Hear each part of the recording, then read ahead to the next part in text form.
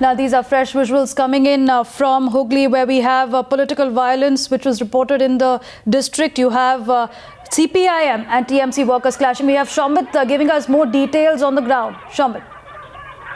See, this kind of violence have actually, marked the second phase of Panchayat elections in West Bengal. In fact, these visuals are from Hooghly, where the allegation was that, the central forces were not deployed properly and they did not do the patrolling properly, and people were scared of the ruling party cadres. And in fact, when the forces had reached the place, then the villagers, mainly women, they had chased the security men and demanded that we should be given proper security. Where were you when we are being threatened?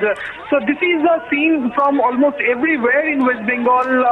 Poll, in fact, the allegation by the left parties is that the TMC, the ruling party cadres, they are threatening, intimidating the voters everywhere, and in spite of the ruling of the Supreme Court that the central forces should be deployed in all places to secure the voters, it did not happen. And in fact, the State Election Commission had also alleged that the state government did not cooperate with them in deploying the central forces to ensure the safety and security of the voters, and to ensure that they are not threatened or intimidated by any political party. But that did not happen. In fact, these visuals are coming from Arambagh in Hooghly, where there were clashes between TMC and CPM workers, and this was once upon a time a stronghold of CPM, but now the ruling party has taken over these areas in Hooghly. So these are the